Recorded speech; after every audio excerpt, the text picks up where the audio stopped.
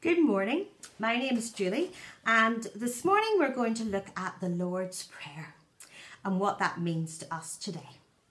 And so the Lord's Prayer is really important. Quite often we'll say it in church each week, maybe at home even we'll say it with our families as well. And so we say it quite often, but what does it mean to us? And why do we say it? Well, in the Bible it talks about Jesus with his disciples, and his disciples have been with him for a long time, and they turned to Jesus and they'd seen him going and praying and being quiet with God the Father and seeing him praying in many different situations. And so they turned to Jesus and said, Jesus, teach us how to pray. And so this was the prayer that was given for us to learn of how to pray to God the Father. And of course in Matthew chapter 6 where it's found, it's got the first bit, and then the church itself has added on a little bit at the end just to say this is really powerful and mighty, and we really need to remember to pray it and why we're praying it, and to say, yes, God, come and be with us in our lives today, forever. And so today I've brought with me my Lord's Prayer in a bag. And in my bag, let me see what I've got in here. Oh, I have got my box. It's actually my treasure box. Because, you know, when we explore God's Word, it's full of treasures for us to know and to understand and to open up and explore. And so this morning we're going to explore the Lord's Prayer and what that means and why we say it. So the first line of the Lord's Prayer is Our Father. So it's Our Father who art in heaven, hallowed be your name. Do you know, that's interesting because there's a really difficult word in there. And in my treasure box, I have something to help us. So in here, I have this word here, holy. Because whenever we say, Our Father in heaven, hallowed be your name, it means that your name is holy. God's name is holy. You know, God is amazing. He is everywhere, and he is here with me today, and he's with you at home with your families as well. He's in church. He's everywhere, and it's not amazing to have, but we must remember that he is holy, and we need to remember who we're praying to. We're praying to God who is a holy God, and we say, hallowed be your name. So we say, Our Father who in heaven, hallowed be your name. The next sentence is, your kingdom come, your will be done on earth as it is in heaven. So your kingdom come, your will be done on earth as it is in heaven. Isn't that wonderful? That God's kingdom reigns not just here on earth, but it reigns, of course, in heaven. And so that's why I have this. This is my crown. And this is to remind us of God's kingdom. God's kingdom in heaven. His kingdom in heaven is coming down to be on earth. And so I also have in my treasure box a globe. This globe to help us to remember all of us here on earth. And my globe is blown up, and here it is here. And to remember that we are really important part of God's world. And so we want to remember that your kingdom come, your will be done on earth as it is in heaven. Isn't that wonderful? That God's kingdom comes from heaven, comes down and falls upon the earth and wants to teach us and have the authority of God on everything that we do. God's authority of heaven is coming down to fall and to reign on earth. Your kingdom come, your will be done as it is in heaven. Isn't that just wonderful? I wonder what else is in my treasure box. In here, oh, I have this. It is a little piece of bread. A loaf of bread. Now, is anyone hungry? Well, it is nearly coming up to lunchtime. Well, it's not that kind of hungry that we're looking at here. It says in Lord's Prayer, give us today our daily bread. So it says, give us today our daily bread. Now, why does it say that? Do we have to eat as much bread as we can? Well, this bread that God is talking about in this prayer is our spiritual food.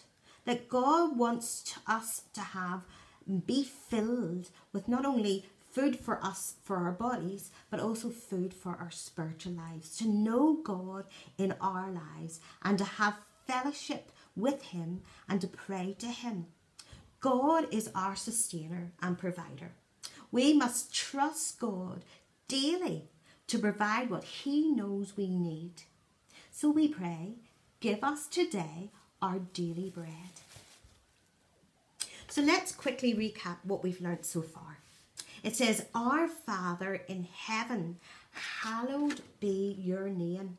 God is holy. And we need to remember that. We need to remember who we're praying to.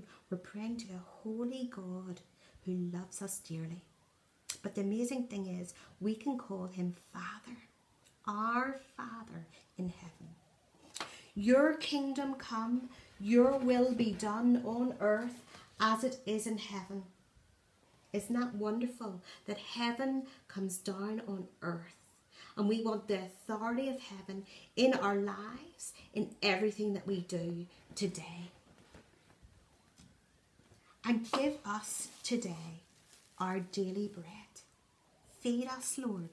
Feed us and teach us and help us to know what to do in our lives and how to live our lives for you each day. So the next line says, forgive us our sins as we forgive those who sin against us. Now, what could be in my box here that could help us remember this? That we must ask for forgiveness for our sins as we forgive those who sin against us. Well, in my treasure box, I have a cross and a heart. Because that helps us to remember that what Jesus did for us on the cross, He took away our sins so that we could be forgiven. And the heart reminds us of the heart of God who loves us no matter what. And He wants us to have the heart of God in our lives, that we will love other people no matter what they do to us, or how they hurt us, or how they say horrible things or think horrible things about us. But we need to learn to forgive them. And we need to learn to live our lives for God, that we won't say those things, we won't sin, because sin are those things that aren't very nice and God doesn't like it. And He wants us to be holy and pure in our lives. And so that line says, forgive us our sins. So first of all, we must ask for forgiveness for the things that we do wrong. And then as we forgive those who sin against us. And that's a really difficult part, because quite often it's very hard and difficult to forgive people who have done not very nice things to us. But God asks us, and He'll help us to be able to forgive them in our lives too. Now the next line says, lead us not into temptation, but deliver us from evil. So it's lead us not into temptation, but deliver us from evil. My goodness, how hard is it not to be doing things that we maybe should not be doing? Now, who or what helps us to not do bad things, or helps to lead us to do things that we know should be right? Well, in my treasure box here, I have a high-vis vest like this, because there's people who help us There's people who help us all around us, and I have my helmet here. So who do you think those people are that help us, and especially this time who are helping us? All the doctors and nurses, all the care staff around that we have, all the people that are around us to help us and look after us, our teachers and our ministers, they are there to lead us and to guide us to not go the wrong direction. And so in this prayer, God is saying, lead us not into temptation, but deliver us from evil. To keep us safe, to keep us right in what we do and what we say and how we lead our lives today. And now, finally, the last line is our chance to affirm God in our lives, for us to say, yes, Lord, you are all-powerful, mighty and majestic. May you reign forever and ever. And so it is, for the kingdom, the power and the glory are yours now and forever. We are saying that God's kingship is over the world. Do you remember? God's kingship is over the world. It's coming to be here for us each day in our lives. That God's kingship is over the whole world. And it's not just for now, it's forever and ever. It's for everyone. It's for you and you and you, and it's for me. It's for each and every one of us. For God's kingdom to come and reign forever in our lives. Now here's a question. Are you willing to accept it? Are you willing and able to say the Lord's Prayer with a heart open and receptive to God? If your answer is yes, then we can truly say the very last Amen at the end of the Lord's Prayer. The Amen means, so be it. Let it be. Amen. I really mean it. That's what the Amen means. It's a sort of saying that I promise to do all the things that I have prayed in this prayer, and I really mean it. Let it be so. Amen. You know, the Lord's Prayer is amazing to think about, that we've been given. It's rich and it's full of things that we can remember and explore for ourselves and understand what it means for us today in our lives. The Lord's Prayer is a prayer that challenges us to think about how we pray and why we pray. It begins by affirming God's kingship over us, teaches us to let God take an active part in our lives, instructs us to seek out learning and fellowship with each other, asks us to repent and seek forgiveness and to follow the example of Jesus to forgive others, guides and guards us to stay away from temptations and evil, and finally celebrates God's lordship over everything forever. So in an act of prayerful reflection, we're going to pray together. And I'm going to ask you to close your eyes and really think as I speak each line of the Lord's Prayer. Visualize it in your mind of all the little things that I've taken out of my treasure box and what it means to you and your family and your friends and those that you love. And as we pray this, may you really know this in your own lives, that God is there for you. Always, no matter what's going on in the world, He is there. So let's pray together, and I will say each line in turn and give you something to think about. So let's pray. Our Father in heaven. Imagine God in heaven. Hallowed be your name. Imagine a holy God.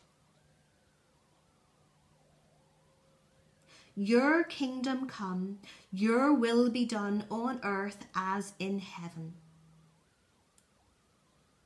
Imagine heaven on earth.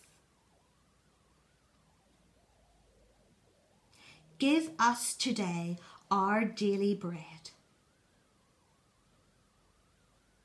Think of how God feeds us, not just physically, but spiritually. Forgive us our sins as we forgive those who sin against us.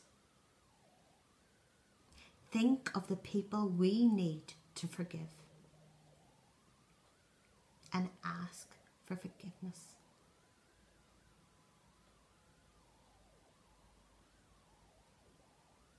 Lead us not into temptation, but deliver us from evil. Ask for God's help. He's waiting. Just ask. For the kingdom, the power, and the glory are yours now and forever. Thank God for being with you. And we can all say, Amen.